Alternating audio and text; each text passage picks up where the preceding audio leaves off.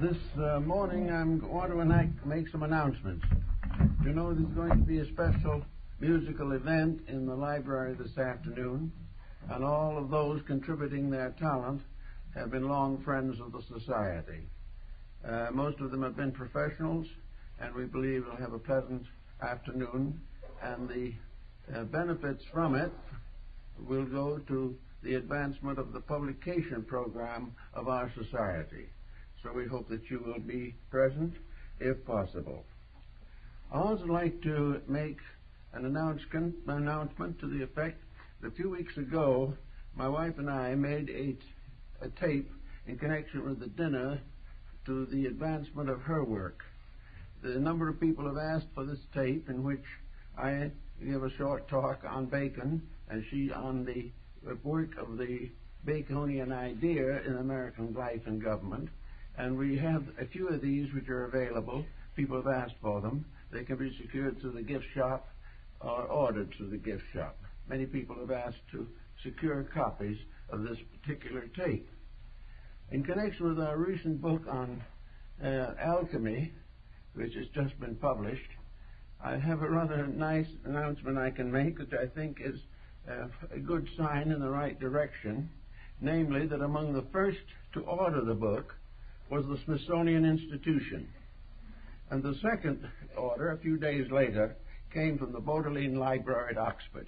Now, how either of them knew about it, we don't know. But it looks as though it's getting around. So this morning we have a nice problem in the effort to find ways of reducing the human equation in health, where it is damaged by attitudes or by negative thinking or by the pressure of problems. Long ago, Plato made the statement that all forms of government are satisfactory, suitable, and proper if they are honestly administered. That if the best rule and the rest obey, we have a proper commonwealth. He said that a good king was better than a bad dictator, and a good dictator better than a bad politician. All of these things already sum up to integrity. Now, the Neoplatonists took this problem a little further, namely that the only ultimate government that is going to solve our problems is self-government. We are going to have to do it for ourselves. And it is good to notice that this time particularly, that all over the country and in many parts of the world outside of this area, efforts are being made by individuals to do things for themselves, to correct the mistakes of leadership, to repair the damage of selfishness, and to overcome the consequences of ignorance. These processes are very encouraging.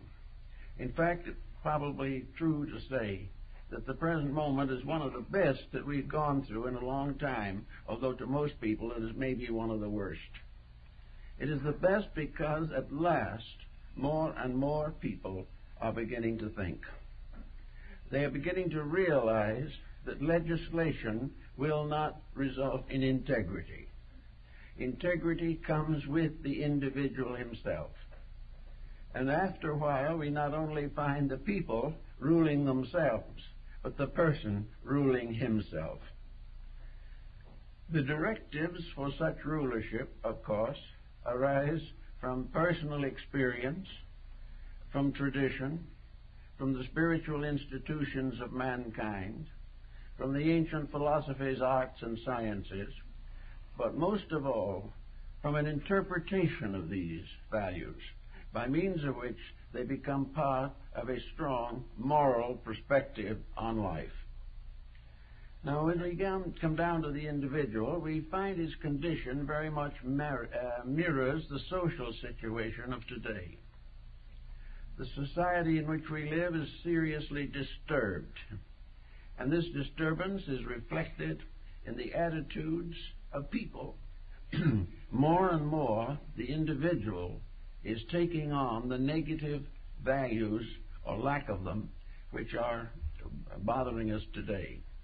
And out of all this comes fear, anxiety, objection, even violence. And all of these excesses react into the human being himself.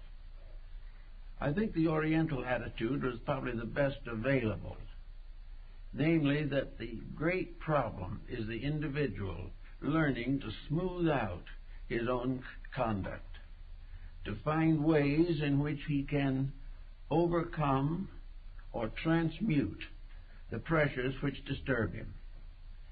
One way, of course, of accomplishing this is to realize the reason why we are in trouble.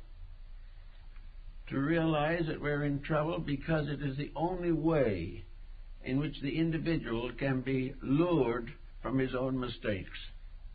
We are in trouble because we deserve them. All the troubles that we have are part of what the Oriental calls a karmic load. Now, karma is not a fatal punishment. Karma is simply the fact that when you do it wrong, we must be corrected. When we make a mistake, we must find for certain that we have made a mistake. And most of all, we must stop blaming our mistakes on other people. Most persons today feel or say that they would be happy if it wasn't for something someone else was doing. Well, each of us has to finally realize that we cannot prevent what someone else is doing, but we can transmute the entire circumstance so that it can no longer damage ourselves. It does not mean that we have to accept the mistakes of others, but it does mean that we must try to understand them and find how to adapt the knowledge we gain from experience to the preservation of our own well-being. Health problems today are perhaps more serious than ever before. In spite of the numerous advancements in science, in spite of infinite research and continuous development of remedial agencies, the public health is not good. The public health is bad because of the tensions and stresses by which the person is influenced. In religion, for a long time, we had a strong line of defense against this. The individual, regardless of what church or faith he belonged to, tried to live what he claimed to believe. He tried to prove to himself and others that he was under the leadership of a spiritual integrity. When he read in the New Testament that Jesus admonished us all to be brethren, to unite in common cooperation, he tried to do this. But today, this type of thing is no longer as meaningful as it should be. We know that we should not be cruel, that we should not be selfish, that we should not kill or destroy. These things we accept upon the basis of our religious convictions. And about 3/4 of the Earth's populations have convictions to this effect. Yet never before has there been more war and disturbance. And in the individual life, never more before has there been so much pressure, so many frustrated ambitions, and so many mistakes carefully and lovingly nourished. The situation, therefore, is that our religion is not at this time serving as an actual preventive of disorders.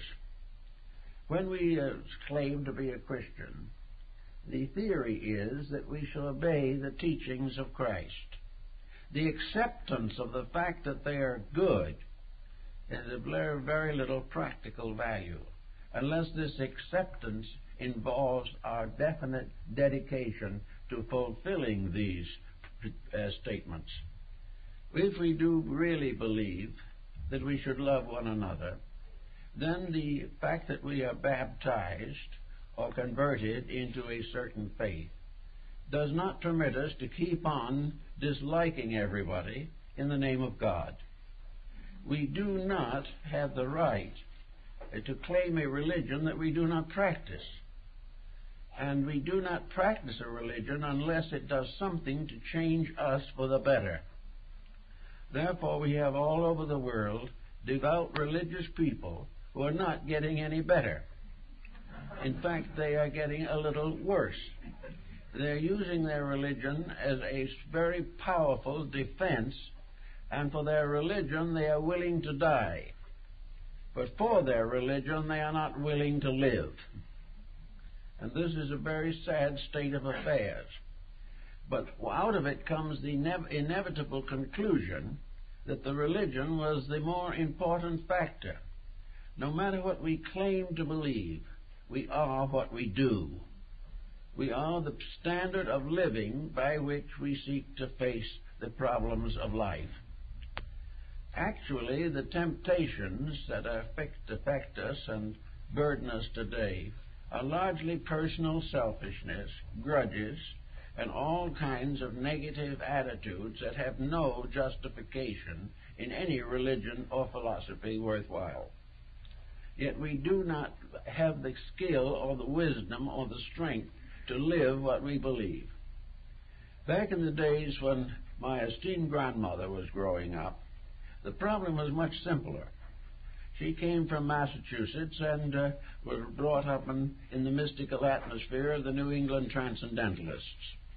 These rather gentle people, like Thoreau and Emerson, had a very simple way of life, but they kept it.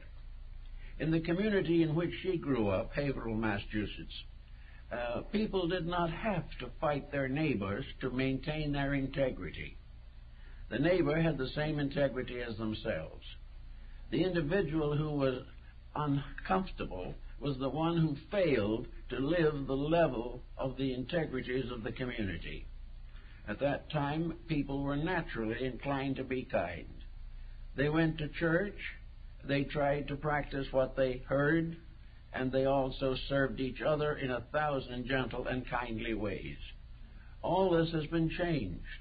Today, the individual finds very little support from his personal environment. His friends, his relatives, his neighbors are all under the same pressures as himself, and they are all living to compromise their conduct to meet the advantages of profit. All this type of thing makes the person more alone. Instead of society supporting him, he now has to support society. Instead of being controlled, directed, and inspired by reasonable conduct around him, he is forced to try and maintain some kind of a reasonable conduct in the face of constant pressure. Out of this constant pressure comes a negative psychology. The individual gradually undermines his own life. He becomes more and more aware of the delinquencies of the time. He becomes more and more frustrated and unable to cope with a situation which he should never have been expected to face. This business of trying to make people of moderate integrity face incredible temptations is not reasonable or right. But it is so. It is the way it is. And each person has to either expect to follow the general pattern and suffer with the rest, or else he must attempt to live his own life constructively and let some of the others work it out for themselves. It is almost useless to try to convert other people. The individual who is susceptible to conversion generally is already well on the way to a better life. Those who do not agree, we can't do very much about. Conformity is not what we desire. We cannot solve this problem by all joining the same church. We cannot form it or answer it by having all people vote for the same candidates. The problem lies in the individual working out the reason why he does not feel good at this time. If he has headaches, backaches, and all kinds of symptoms which arise from the vagueness of his own attitudes, there is no way that health can be improved unless the individual recognizes the therapy of his own personal integrity. Until he accepts this and understands it, he is going to suffer from a series of vague conditions. Conditions of worry, anxiety, argumentativeness. He's going to look in the newspaper and see nothing but the trouble. He's going to listen to the television and become more discontented and feel less able to cope. All of these things have to be handled by the person himself. But this was the reason he was put here in the first place. The individual was not put here to lean back and let someone else save him. We are here as a creation of creatures, and we have to work out our own salvation with diligence. We have to recognize that we are here to grow and not simply to have fun. Because if we do not grow, there will be nothing in the last analysis that is either funny or enjoyable. We are here to improve ourselves, correct our own mistakes, help where we can, and stand strong against the temptations to negative attitudes which so many people suffer from today. Even if we are successful in this, however, we will not be able to completely dispense with psychology or psychiatry. We will still need them.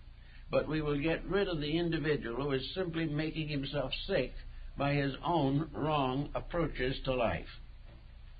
Now, we are all reading the newspapers, and we are seeing the dismal situation that is developing. We are also observing a certain note of desperation arising in the upper echelons of human society. We are realizing that nations and communities, vast areas and small areas, are beginning to recognize that the change must be made by the individual, that we must grow. We can never pay any politician enough money so that he can grow for us. We have to do it ourselves. And the more pressure we have, the more we will be tempted to do it right. In the old days, when temptations were low and not too many of them, any definite minor variety of breakaway from normalcy was considered forgivable and forgettable. Today, this is no longer the case. Today, the problem must be faced directly. We have people all the time who are worried, and we have people all the time who are going more and more into a negative reaction. And we also have another large group of people, enlarging considerably, that are rushing around in one direction or another for a panacea for all this. They are trying to find some way of getting out of trouble without changing themselves, or that they can get on a boat that is going somewhere, but they are not the captain. This also is a very dismal failure. There is simply no way in which somebody else can make us strong unless we are willing to try. There's no way that we can find a philosophy of life that is adequate to our needs unless we are willing to live it. There's no longer any way in which we can join our way into security. We have to do it ourselves. With this in mind, then there's a few recommendations that might be useful to us at this time. In the first place, we should add up and search out the situation we're in. Find out what kind of attitudes we have in general. Are we by nature optimistic or by nature pessimistic? When I say optimistic, I mean, is there a deep, abiding hope that is available under pressure and stress? Or are we those who are just waiting for the worst to get a little worser? Are we waiting every day for more bad news? And when it comes, sit back in a sad smile and say, I knew it. Are we really people who want to do something? Or are we overwhelmed by the negation of things and decided that there's no hope? Well, there is always hope, and nature is so constituted that when an individual gets rid of all hopes, then nature slowly eliminates him and gives him a new chance later to improve his attitudes. But the world will not redeem itself, or peace will not descend upon us until the world itself unites in an effort to achieve it. And in this effort to achieve it, all good progress begins with the individual. Enough individuals make a certain move or assume a certain fact, society changes. It is not changed from the top, really. It is changed from the common average person, who is the most uncommon and miraculous of all creatures. If you have the tendency, therefore, to expect the worst, this you should start to work on as quickly as possible. I know people who have found one very simple cure for much of this. They have done it by a kind of retrospection, always expecting the worst. It has been suggested to some of them that they sit down quietly and look back over their own lives, for over a period of years, and find out just exactly what did happen to them.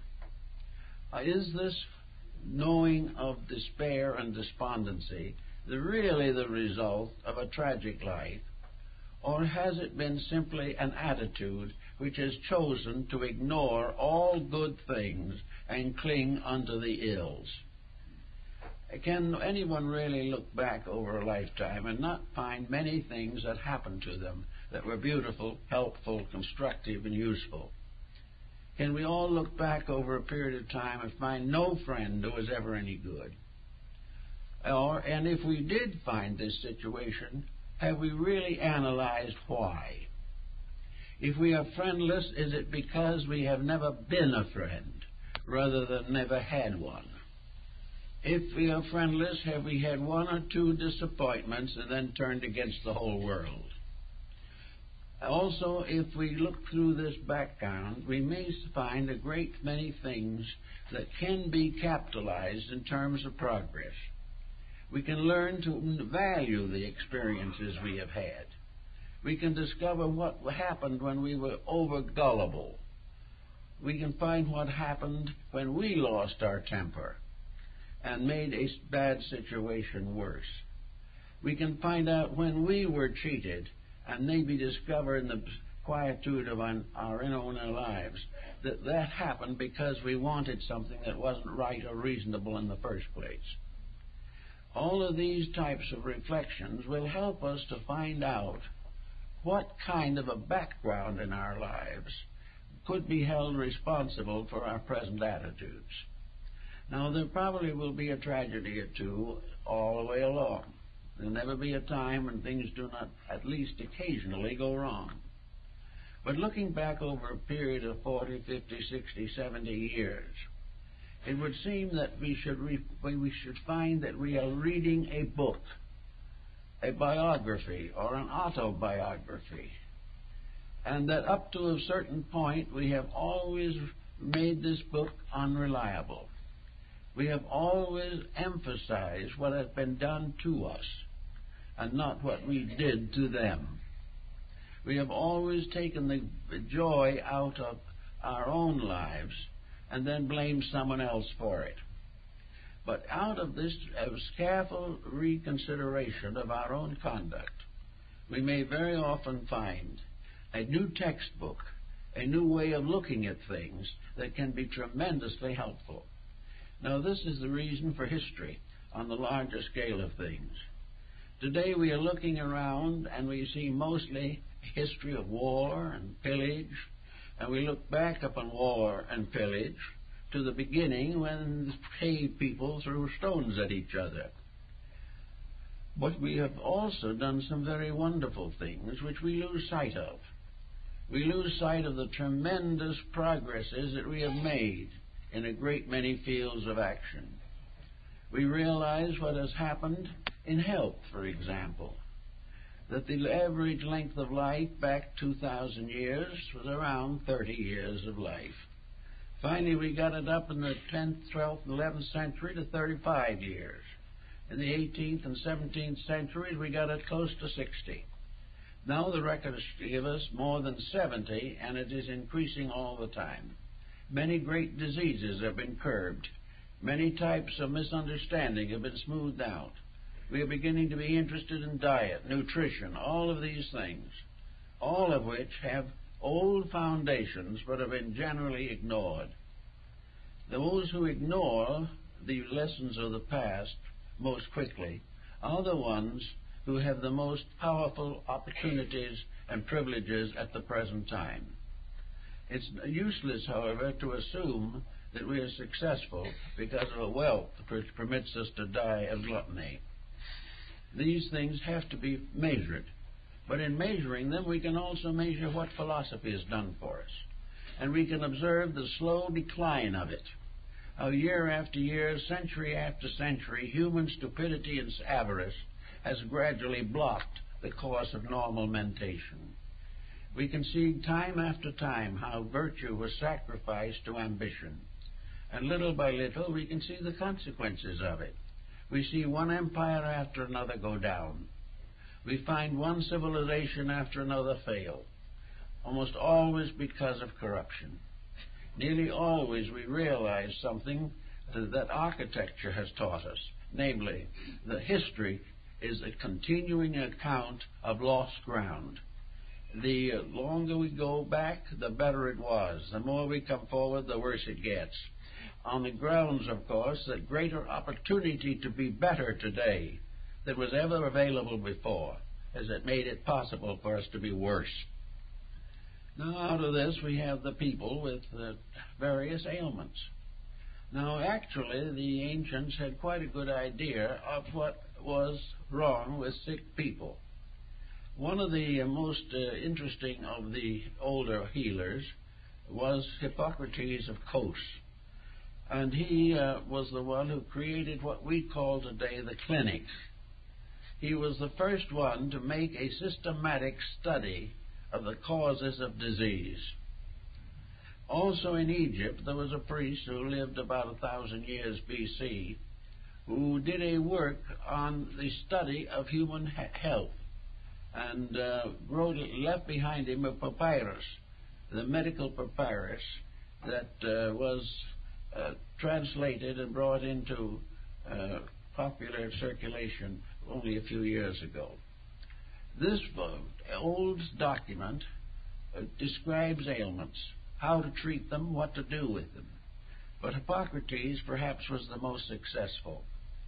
When they came to him sick, they gathered in the chapel of Asclepius, the god of healing, a great figure standing with a coiled serpent around a staff, which was a symbol of medicine, and the dog crouching at his feet, the symbol of the service of mankind. And when they got there, the sick people were put on cots and told to sleep for the first night in the temple. And they were to record the dreams that they had, or any experiences or memories that came to them which were dominant and treasurable.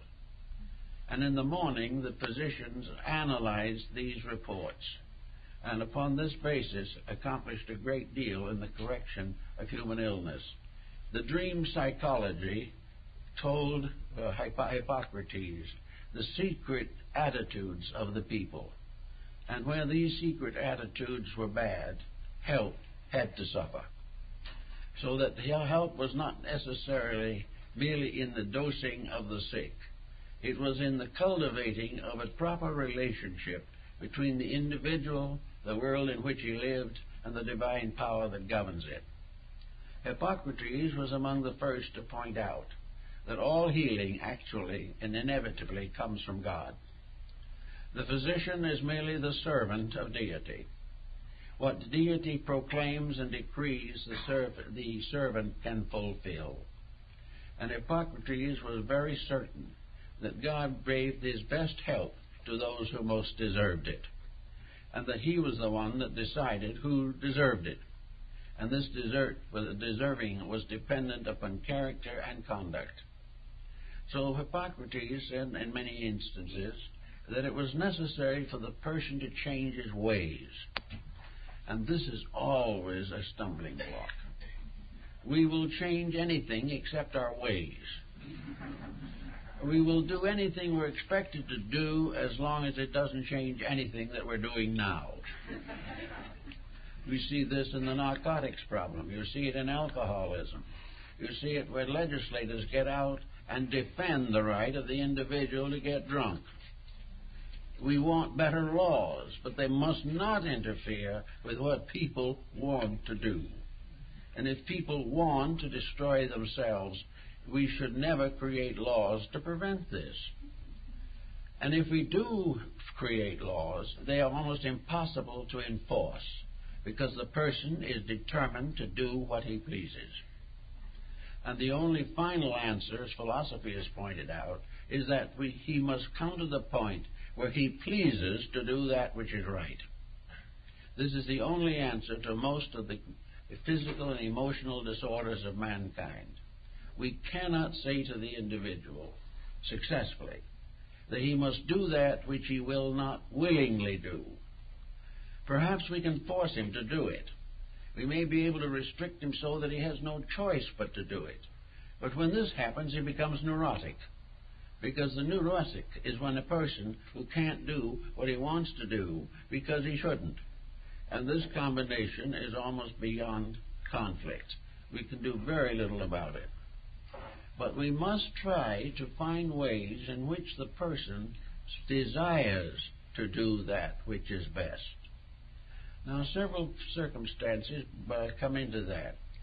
The individual who is desperately ill and is uncertain about his survival very often has quite a streak of virtue appear in his nature. He is willing to do almost anything to get well. If the doctor tells him that he's got to change his diet, he'll promise. If he is told that he has a definitely difficult disposition, he will agree. And he will swear that he will do something about it immediately. When he's told that he shouldn't keep his mind on his business while he's dying in his hospital bed, he will assure the physician that he has had no further interest in money, because he knows he's behind and beyond the case of where he can do anything about it. But the doctor watches carefully, and the first day that there is an improvement in the physical condition of the patient, he wants a copy of the Wall Street Journal. He's right back doing the things he's always done. As soon as there is hope, he will break the rules. When there seems to be no hope, he will keep the rules for a short time. Now, society is in much the same situation. When society is as bad off as it is here now in the world, it will promise almost anything.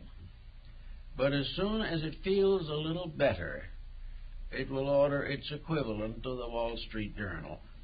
It will go right back to what it wants to do.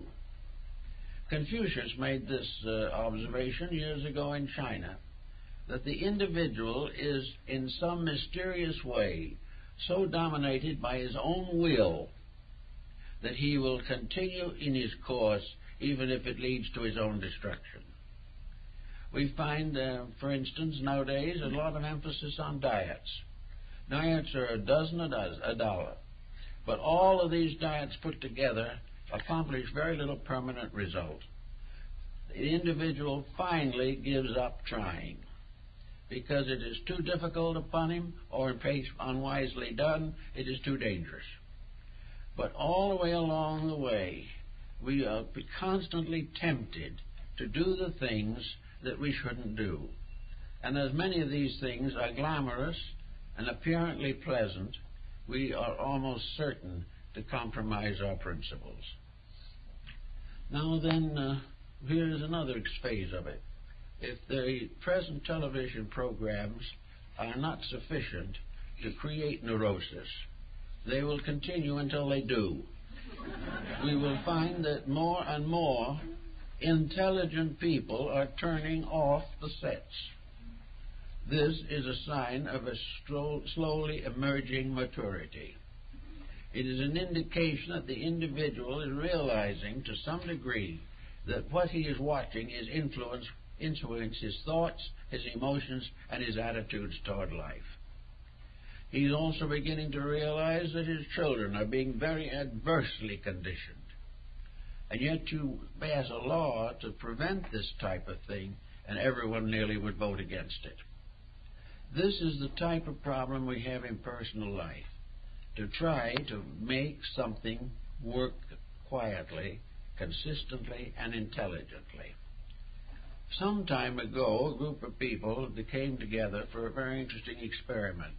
They were old friends and all knew each other, and each one was told to make a statement of what he considered to be the most detrimental factor in the life of one of the others.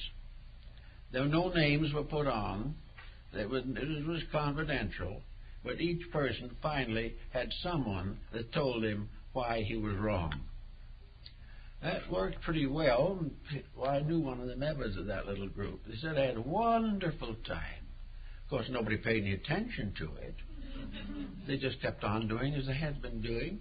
And if they'd known who said it, there would have been an unpleasant relationship. But because nobody knew, it was all fun. But the truth of the matter was, many valuable suggestions were made, but they weren't followed. So start out some morning in the day as you go along and see how you handle the day. See how long you can go without fretting, or without being interrupted in something you've considered terribly important, or that you don't have an argument over the price of something, that you don't open a paper and find the world so bad you can hardly stand it, or that you go out and everyone is cheating you, and go on through until you finally catch up with relatives and relations and have even worse times with them. Keep on going through the day and see what you have actually accomplished in the way of smoothing out your own inner life. It was said by the Chinese that the wise men of old slept without dreams, and this was exactly what is meant. All these pressures finally come through into the subconscious and either come out through dream symbolism or out through character or body disorders. So see what you can notice. See whether you are always expecting the worst, and that you are desperately surprised if it doesn't happen. In fact, a little disappointed, because when you expect something and it doesn't happen, in a sense it is an indictment of your own judgment, and people don't like that. But try to see what would happen if you could go through all these problems without being moved, without being discouraged, without being excited or irritated. The phone rings and it's the wrong number. That would be a chance to be irritated. But don't be irritated. You get a letter which is unpleasant, or you get a bill that you don't think you owe, or something of that kind, and more tension, more stress. And yet all the things that we consider to be dishonorable and which we want to do something about, we can meet and handle without one single heave of the inner life. We can do it in a simple, matter-of-fact, reasonable way, without building any type of attitude. We can meet dishonesty with a simple attitude of realization that it is so, but no emotional stress. That we can try to solve problems with clear judgment and calm thinking, but without emotional excitement, fatigue, or worry. Things that are worth worrying about will not be changed by worry. Therefore, worries have to be faced quietly and solved. And there should be no overjudgment. We should never condemn ourselves constantly for something or condemn other people. We should look into our marriages and our relationships with our children and see just exactly what the background motivations are. Are we motivated by selfishness? Are we seeking escape from responsibility? If we are always looking to get away from the responsibilities of living and living only in an atmosphere of eternal opportunities, we'll be in trouble. Everything has its price. Happiness must be deserved.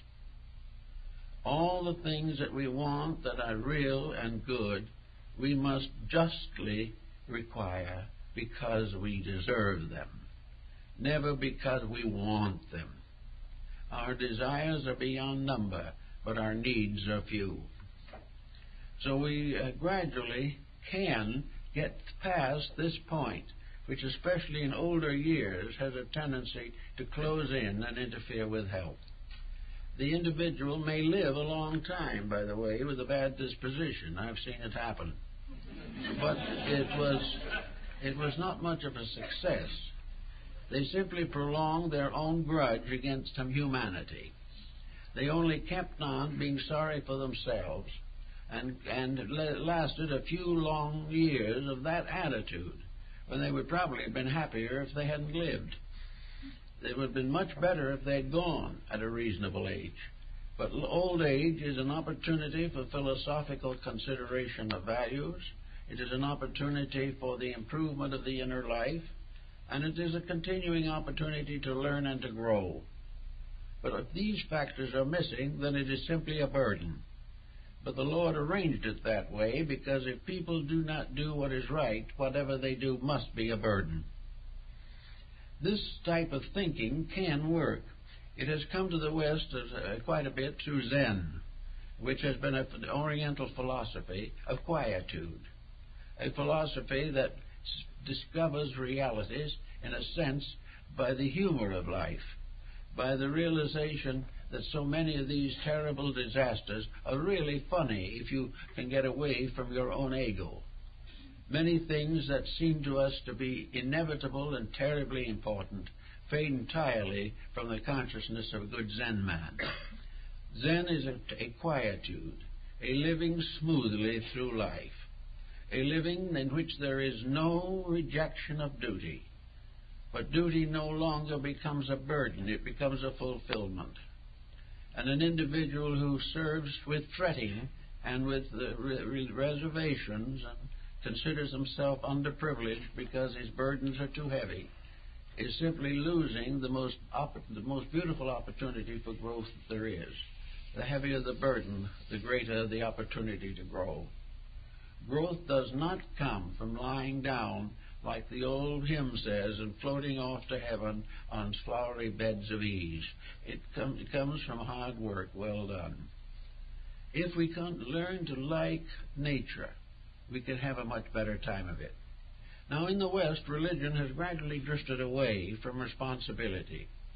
You very seldom see an article on modern religion that really gets down to the very heart of the matter. You very seldom hear a preacher who really gives an important sermon that has to do with people living up to their convictions if they have them. These things seem to fade away.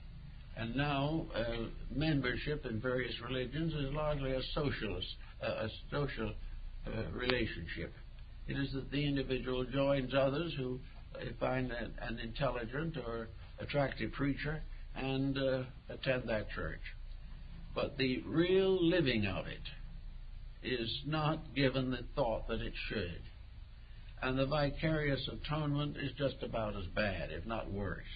The individual is not relieved from the responsibility of his mistakes simply by acknowledging them. He must correct them. He must be able to prove that in every way he has sought to remove from his life that which is discrediting to himself or his environment. If the person keeps on worrying long enough, they have a series of problems that can become very unpleasant.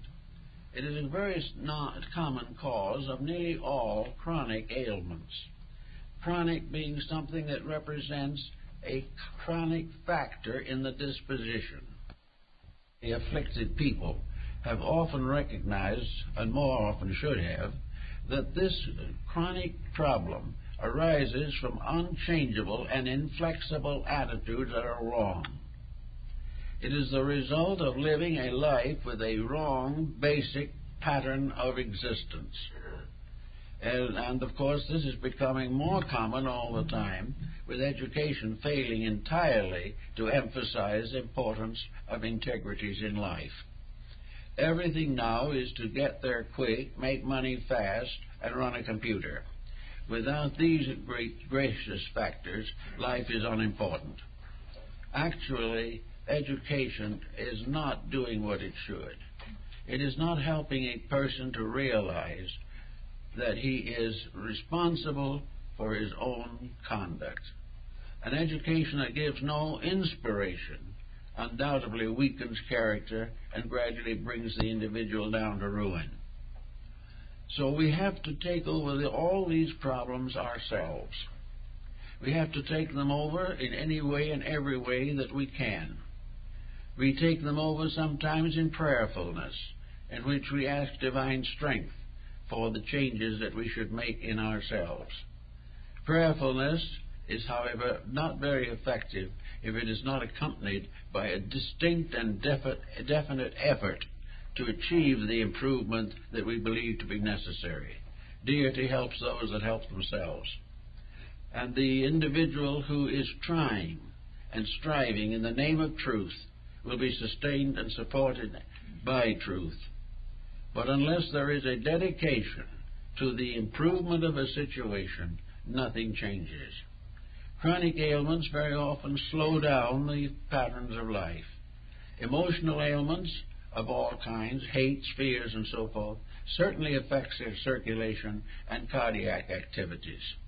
The individual who has a poorly organized life physically and has been subject to constant emotional stress, fears, hates, anxieties, and worries will surely have heart problems, will surely have troubles with the body, trying to live through the mistakes of the dweller therein. To dwell in the body is a burden upon the spirit. But the body is never really to blame. The body is simply an overcoat.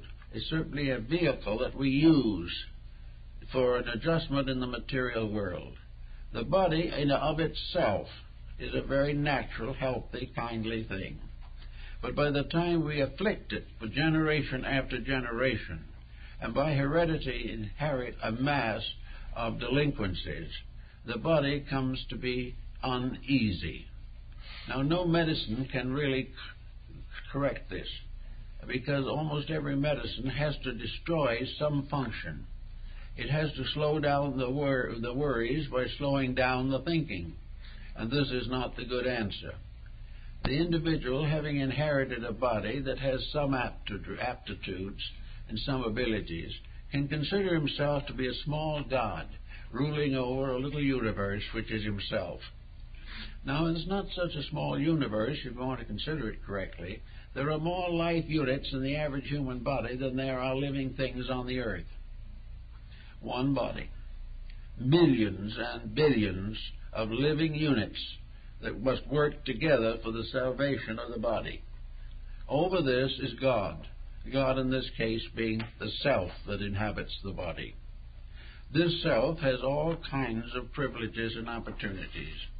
It can be a good and conscientious leader, serving wisely and lovingly the needs of the body. It can be a good master of builders and workers. It can be a great inspiration.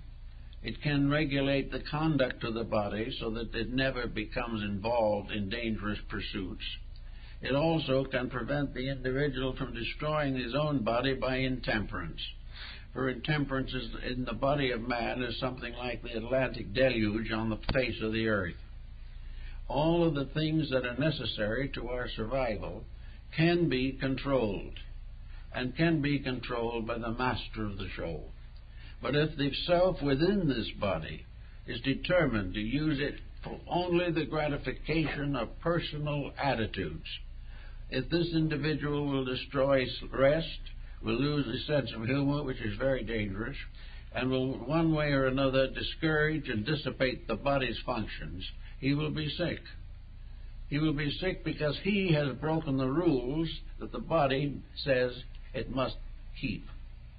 So in all the things we do in life, in business and everything else, we are constantly breaking rules, and then in the newspaper a little later we hear about bankruptcies and great losses and various disasters to the life of the person. We also find now natural disasters.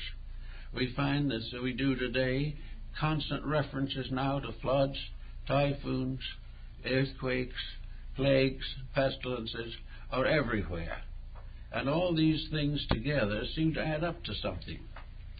I know that long years ago, I'm trying to make a research project on the correlation between earthquake phenomena and war. And there seems to be a definite relationship. Nearly always earthquakes are associated or very closely connected with social upheavals. Why, we do not necessarily know exactly, but there is some kind of a magnetic relationship between natural phenomena and the human being. I think this is well brought out in a very cute little article saw in the paper not long ago, that there was suddenly a complete loss of catfish in Japan. No one could buy a catfish. And when they searched into the matter a little ways, they found out that this catfish is the great Japanese earthquake warner. The catfish is the first to know that an earthquake is going to happen. So there was a report out seismologically that an earthquake threatens, and everybody went out and buys catfish. And they keep it in a little bowl at home, and they feed it regularly, and they watch it. And if the little catfish becomes very happy and flutters around in a perfectly natural way, all is well. But if it gets nervous and disturbed and jumps up and down in the tank and becomes obviously distraught, the earthquake will follow in a very short time. This is perhaps something a way of judging about Earth, that nearly all nature has ways of estimating approaching earthquakes. Now, if this is true, then is it not quite possible that there is a psychic connection between emotional conduct, visible circumstances, human attitudes, and seismic disorders? If the catfish gets unhappy and an earthquake follows, then we can say, or might be able to say, when mankind becomes unhappy and confused, a war follows. Wars and pestilences seemingly are simply the outcomes of some magnetic relationship between the individual and nature. We find them always increasing, and we now find a new type of earthquake, and that is terrorism. Terrorism is probably one of the last and ultimate forms of the proof of the failure of perspectives and circumstances. Here we have a race most highly developed in science and many other fields that is unable to correct or accomplish its own morality. These things we have to bear in mind, and while we can't do all about them all the time, we must realize that a temper fit is an earthquake in the body. We must realize that it is a highly detrimental thing, that it's something that is happening to us as a direct result of an unreasonable attitude, an unreasonable relationship with life, or the breaking of natural laws, which has forced nature to resource in trouble. We must realize all the time that plagues and pestilences arise in the body. We know what happens when the body is subjected to cocaine. We know what happens when it is subjected to marijuana. We know these things are what they are. But above everything else is the grim determination to do exactly as we please. Now, most people don't go to that extreme with it. They will not sacrifice willingly and knowingly life or health just to do what they please. But if the individual does what he pleases, and what he pleases is not right, he is bound to have trouble. And no amount of flavor that is pleasant will take care of the factors that have caused the trouble. Therefore, each person must recognize that there is only one way in which he can assure himself of a maximum bodily support for his mental and emotional life. And that is, that he is a good ruler over his body, that he takes proper care of it, that he does for it that which it needs, that he does not dissipate it, that he does not open himself to contagions and diseases simply because of carelessness or indifference. That if he does not think straight, he is going to suffer. And wherever he breaks the 10 Commandments, suffering gets in there somewhere. Every nation of importance in the whole world has had its equivalent of the 10 Commandments. They represent not necessarily the will of God in words imposed upon a prophet on the crest of Sinai. The 10 Commandments are man's natural realization over a period of thousands of years that affects follow causes as the wheel of the cart follows the foot of the ox. Whatever we do has its natural and inevitable consequence. Therefore, we have 10 commandments. And we also have additional commandments given by Christ. We have the 10 commandments in China, in India, in Persia, in Egypt, in Greece, and Rome. In most cases, disregarded. And as the disregard grew greater, the countries fell. Because these inevitable rules have to be obeyed. Now, the Egyptians were a little more generous in this matter. They weren't satisfied with 10 or a dozen commandments. They had what was called the negative confession of faith. And it is found in the papyri of the Book of the Dead, which is more really the book of the coming forth by day. For it means it's the book that is placed with the body in the tomb when the spirit goes forth into the green valleys of Amentet. But in any event, the spirit has to stand before the judgment of Osiris, where the scales and the balances stand, and he must make the confession of faith. And if he lies or contradicts himself or misstates something, the jury of assessors, from which our jury system later came, bear witness to this. And if his crimes are slight, he may be forgiven. If they are great, he must return to the world and try again. But in this confession of faith, he has to admit any fault that he has. And he also has to swear under oath as a spirit waiting for immortality, in which no longer any subterfuge gives any value whatsoever. He has to say, in my life, I have never hated a human being. In my life, I have never dishonestly dealt with a human being. In my former life, I swear that wherever there was suffering, I did all I could to help. That I owe no man anything, that I have never borrowed money at usury, that I have never failed to pay my debts, that I have never failed to worship the gods, that I have never failed to keep the peace. All of these things, up to over 100 items, must be met before the soul can go into the blessed regions. Now, this is a little extravagant, perhaps, a little more than is absolutely necessary, but it meant that way back 5,000 years ago, the condition of human life, here and hereafter, is based upon a code of solid integrities. These integrities are the basis of right action, that the individual who has never failed to support his parents, who has never failed to guard and guide the lives of his children, all these things he has to affirm. And the assessors, who have all kinds of metaphysical eyes to see things, can instantly detect any error or any falsification that he makes.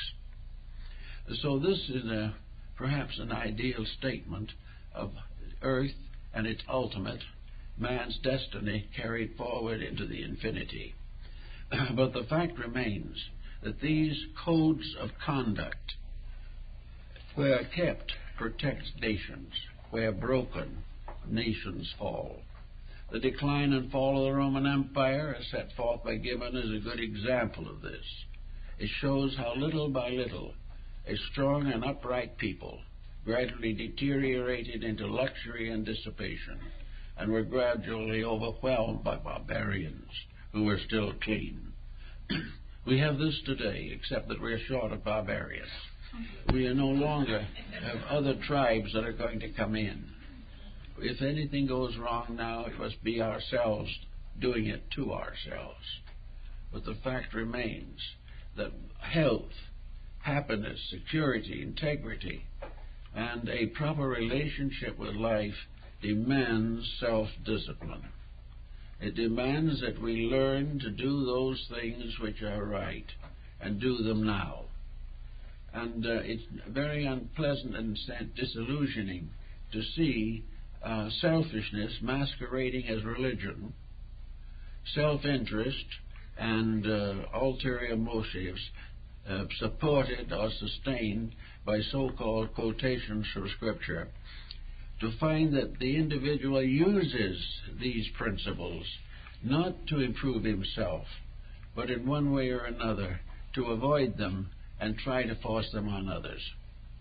It's absolutely necessary for this generation to find itself in a way that it can then turn to other things. The moment the individual becomes integrated and no longer supports or advocates or endures the corruptions of his time, he becomes in a sense free. He may lose his opportunity for great wealth. He may not be the one that is promoted to the highest position, but he is the individual who is gradually changing himself into a citizen of eternity. He is a person who is living in the true universe as it is, a universe of integrities, a universe of honor. He is preparing himself for infinite citizenship in an infinite plan of things, whereas those who are not so dedicated must in due time return and stay with it until they awaken to these values. Now, these values are not going to all awaken at once, even in one person. They're going to grow slowly as the individual begins to appreciate and understand his real needs. They're going to become more and more obvious to him as he grows. If he takes the first step towards self-improvement, the second step will be easier and more obvious. All the way along, he is in the position, as soon as he so desires, to realize that his time in this world is brief. And though he may return a number of times, even altogether it will be brief. But he is here to become aware of the infinity of his own inner life. He is here to know that a divine power lives in him, and that this divine power is crucified every time he corrupts himself. That it is necessary for him, therefore, to protect this being within him from that personality which is indeed a holy sepulchre, from which that being must rise triumphant through the accomplishment of discipline and integration and illumination. Now, illumination is a term in religion which has many meanings. Some consider illumination to be a form of clairvoyance or second sight. Some consider illumination to be a mystical experience involving values completely out of this world. Some regard it as the highest possible experience of religious values. But illumination, what it is finally and all summed up, is the complete acceptance and realization that our destiny is in our own hands. Its illumination is the realization that the path that we should follow is the path which will bring us in the end to reunion and identity with the divine being. That illumination is the revelation of our own need and how it can be solved. It is the statement of an internal presence which breaks through for a moment and gives us a message that we must never forget. Plotinus, the Neoplatonist, said that he had illumination for only a few seconds twice during his lifetime, but that these 2 or 3 seconds of really internal, full comprehension of the entire pattern of things became so important that they could never be forgotten, and nothing could ever be done contrary to them, because there was the inevitable stamp of eternity upon them. And in the presence of that, all earthly pressures instantly faded away. the person starting out now with the hope of improving health can start with little ordinary things, a little greater integrities, a little greater sincerities. Sincerity is the most powerful force. When the individual is totally sincere, he is seldom completely wrong. He is always trying to do something better. Sincerity is lack of ulterior motive. An ulterior motive is one of the deadliest of the sins. If we have all kinds of little corruptions floating around in our natures, we're going to have heartaches, headaches, we're going to have high blood pressure, we're going to have all kinds of things, because these attitudes actually damage the little cells and lives within ourselves. The human body is a strange magnetic field. It is a field of infinite life in motion. The human body is a field for a great magnetic sphere which surrounds it. The human body is tied to all of its parts by magnetic pressures and by attitudes. The magnetic field is in many colors, and as you study the situation very carefully, you make some interesting discoveries. With every mood that the individual has, the colors of the magnetic field change. They can be the colors of rainbows. They can be beautiful shades. Or if the individual is jealous or nagging or combative, dirty colors come in, dull, unpleasant, storm-like appearances. And in this magnetic field, as in a small universe, great thunderstorms can arise, lightning can flash, torrents and torments spring up.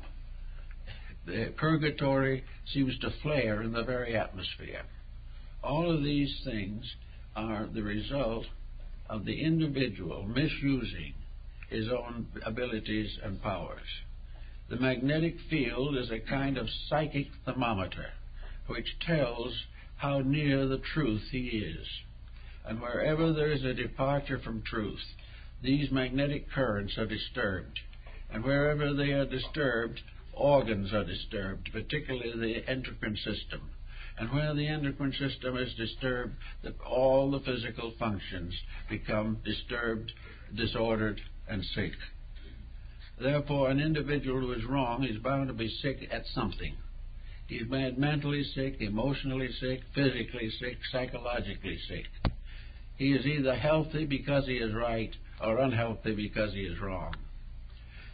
The great problems of life come as we don't always quite understand a statement attributed in the Bible, namely that it is not that which goeth in at the mouth, but that which cometh out of the mouth that defileth a man. It sounds as though, by best dietitians, it should be the opposite. But it is right, because that which comes to us from the inside, from the outside, is not our problem. It is something which would meet with the best that we have. But what comes out of ourselves, out of our hearts, our minds, our bodies, our thoughts, these things, if they are wrong, they are the things which destroy or damage the human being. Every unkind word that is spoken to us is carried by someone, but not by us. But every unpleasant or destructive word we pronounce is ours, and we must live with it until we transmute it. And the great alchemy of life, to my mind, is the power to transmute the inabilities and incompletenesses and the infirmities of ourselves into eternal assets. This transformation is the regeneration of the individual. This was the great secret of mysticism. This was the secret work of the Rosicrucians and the alchemists and all of the ancient secret societies.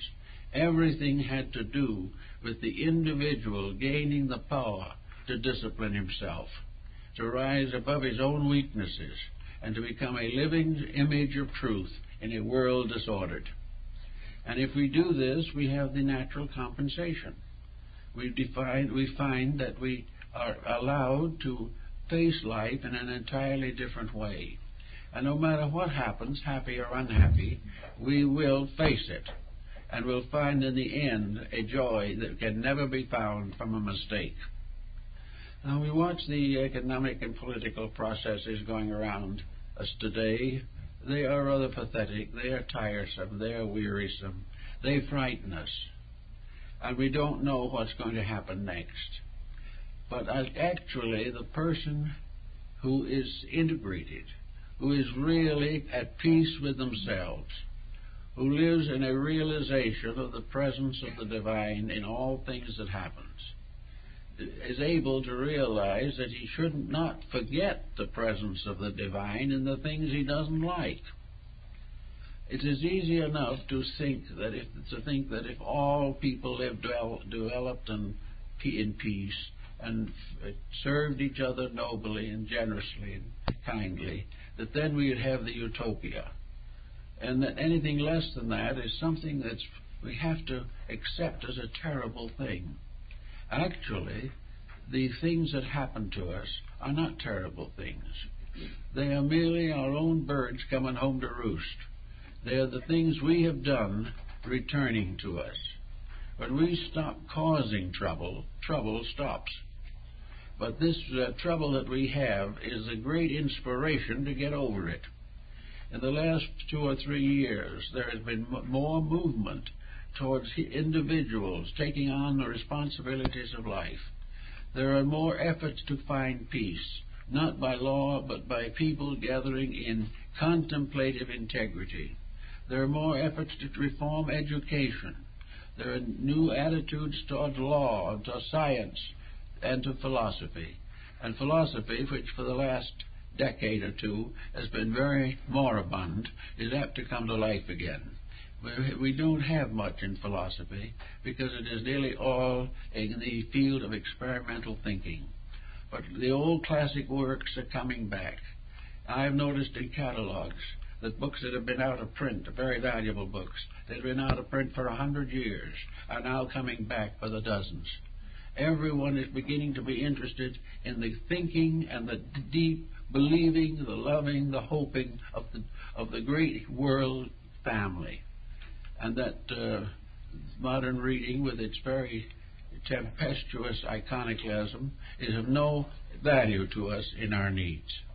What we need is to find our roots again in the wisdom literature of our race, and find in all the things that we do everything that is inspiring and clinging to it.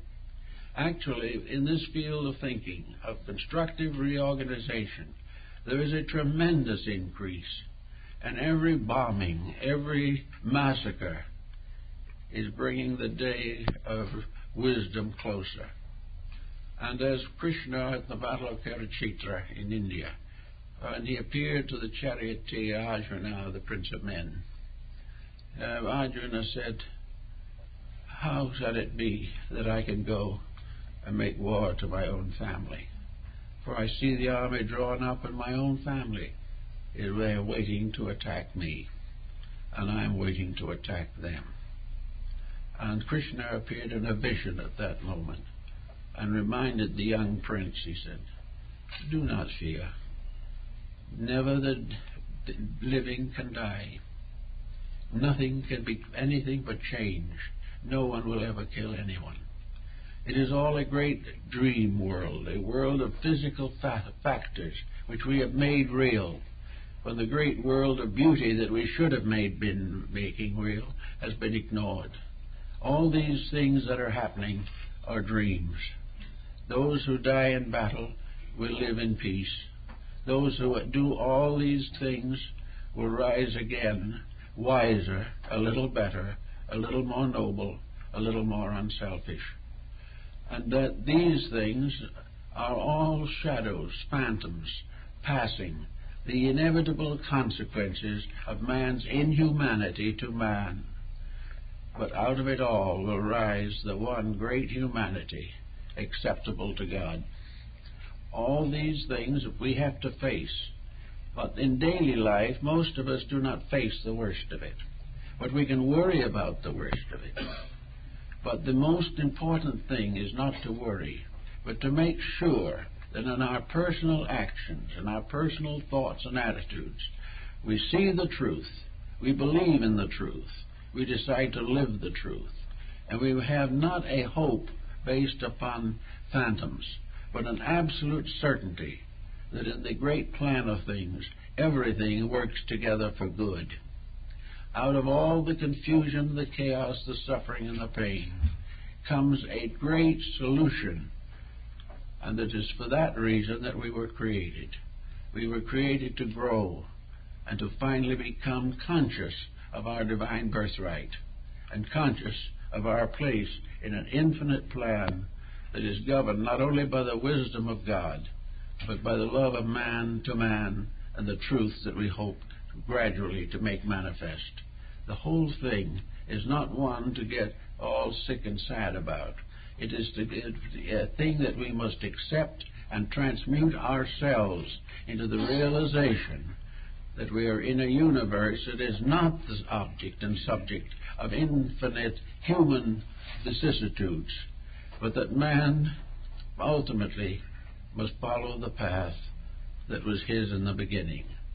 Out of this great materialistic urge for success has come a great disaster. And it will continue as long as man puts the wrong things first. But when he realizes the facts of things, when he realizes the truth, he will ascend to be greater than the angels. He is here to learn, but it must be the hard way, because it is constantly fighting his own negative, inherited dispositional trends and characteristics.